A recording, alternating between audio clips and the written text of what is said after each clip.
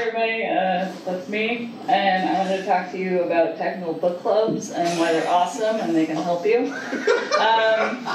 So the first thing is you learn a bunch of new stuff, and you also have to explain it, which makes you learn things, which, by the way, also, if you're like, I want to be a mentor, I don't care about people, you have to explain things, and then you realize how much you know and also how little you know, and it makes you learn a lot. So anyways, back to book club.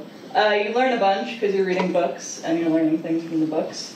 You have fun and you meet your coworkers and you meet new people from other teams and you make jokes about Ruby and how awful it is and how wonderful it is. And then you actually do reading. You always said you would, but you haven't. I don't know how many technical books you have, but I have a good section, and then I'm like, oh, maybe we should read this book for book club, and it's like, haha, now I get to read that. Because peer pressure is great. Oh, whoa, we're going on a detour here. We're going to learn some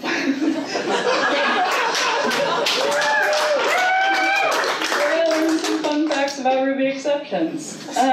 So the first one is that you can rescue a list of exception classes. I don't know if you've seen this, like rescue my special error, you're just rescuing this certain error class. But if you want to rescue more than one, you can just make a list of them and it'll only select those. The other thing is that if you, so you're going along, your method breaks, if you're my special error, the order of the errors matters.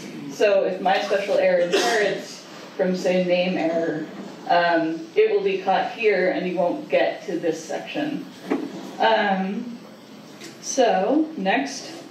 So the default rescue, if you've ever just rescued everything, because you love all of them, you're going to miss some key errors that don't, and the reason is that rescue, the default inherits from standard error, and these are not included there. And I think, there's a reason for that, so be very careful and have a really good reason and probably pass it by like 8 or 20 or 80 people if you're going to rescue one of these.